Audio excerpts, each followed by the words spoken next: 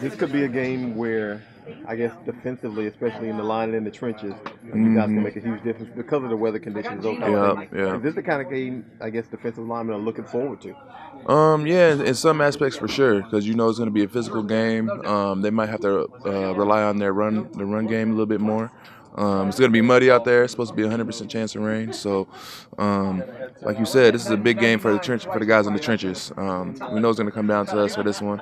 So yeah, we look forward to games like this. Here's an opportunity, you guys. You win this game, you win the division, second straight year.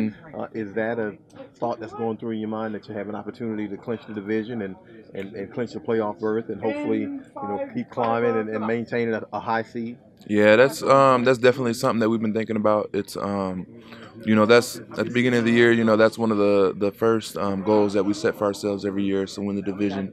So to have the chance to do that right now, that's a big deal. But with that being said, we also know that our goals are higher than that. We're fighting to win every single game for the rest of the season, taking it one at a time, of course. But we're trying to get that top seed. But the first step to that is winning the division. So that's what our goal is for this weekend for sure. When you look at Tampa Bay's offense, what are you seeing? Because the last couple of games they've been pretty clean, but on the other hand, they've been an offense that has that has turned it over some this year. Yeah. They moved the ball down the field. Um, but like you said, they turn the ball over a lot too, and that trumps everything. So,